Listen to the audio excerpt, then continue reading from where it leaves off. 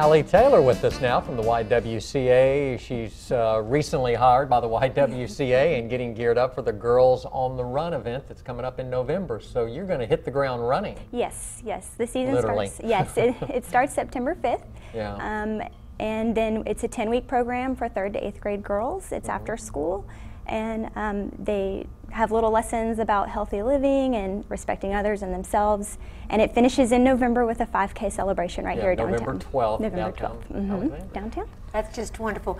Allie, tell us about the history. How did this Girls on the Run, how did this initiative begin? It began in 1996 in North Carolina. Molly Barker is the founder, and she realized that running helped her make healthy decisions, so she really wanted to encourage other girls, young girls, to start early.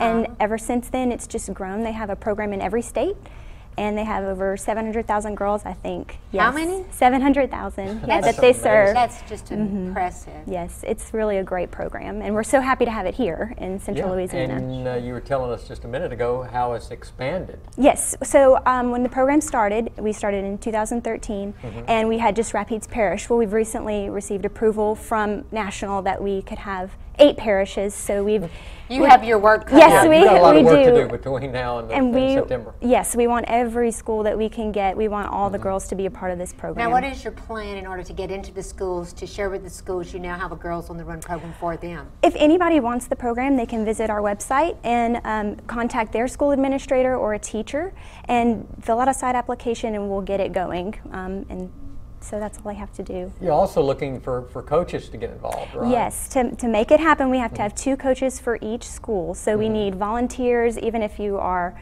a head coach, assistant coach, a substitute coach, and we even need running buddies for the girls at the 5K. No girl runs alone. They have someone with them the whole time. So It's a unique It is. Oh, event. there you go. Yeah, with some video from a previous one, and brings a lot of people to downtown Alexandria for the event on November 12th this year. Right? yes. For the program itself, talk a little bit more about what the program is about. So it basically helps young girls figure out how to not bully each other, spread and be positive, respect yourself, respect others. There is a community service project involved in the program, so they have to figure out something to do to better the community, and then they run together, and the activities that they do, they don't realize that they're running, but they're working towards this distance of a 5K. So, And the training begins, so September. to speak, in September, and right? September 5th is the first week, and we're just, like you said, hit the ground running.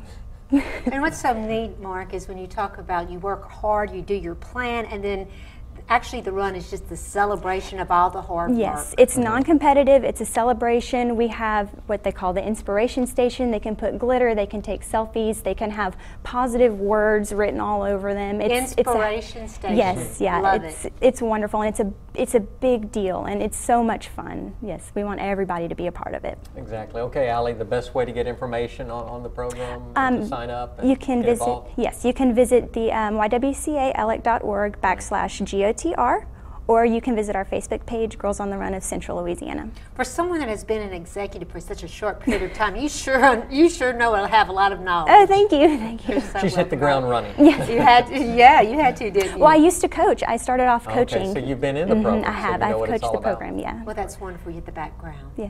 So, Allie, thanks for coming no, by. it's Best no of problem. luck. Thank you. Thank you for Best of luck having at me. the YWCA. More to come. Thank you. Stay with us on this Monday.